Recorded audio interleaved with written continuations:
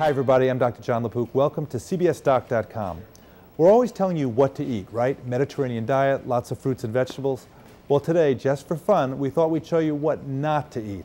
So our own Felipe Maya of CBSNews.com went where no palate should ever, okay, maybe almost never, go. Take a look. It's no secret that America has a weight problem, and with chain restaurants serving up extreme calorie dishes like these,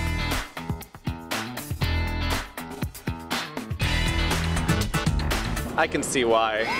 These dishes are criminal. Some of the top offenders can be found at the Cheesecake Factory. This is a study by the Center for Science in the Public Interest, the CSPI. The main course? Pasta carbonara with chicken. This dish has more saturated fat than you should eat in 4 days, 85 grams, not to mention 2,500 calories. A 2,000 calorie diet is recommended per day, not per meal. For dessert, the chocolate tower truffle cake. It's a 6-inch long, 3/4 pound sugar coma with 1,670 calories and 48 grams of saturated fat. To put it in perspective, this is like eating 14 Hostess Ho-Hos.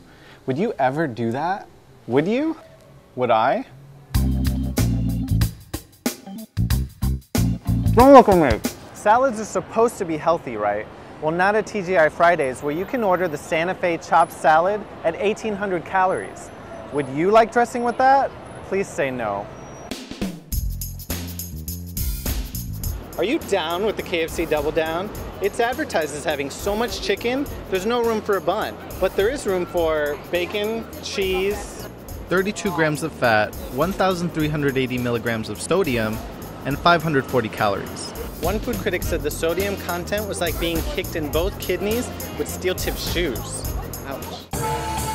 At P.F. Chang's, you can order the equivalent of eating 10 fried egg rolls with one meal. The double pan fried noodles combo. 1,820 calories and a 5-day supply of sodium at no extra charge. At California Pizza Kitchen, the tostada pizza with grilled steak is like eating a Pizza Hut personal pan pepperoni pizza with 6 Taco Bell beef crunchy tacos. Nutritional guidelines are now easily accessible, but that doesn't seem to be stopping these decadent dishes.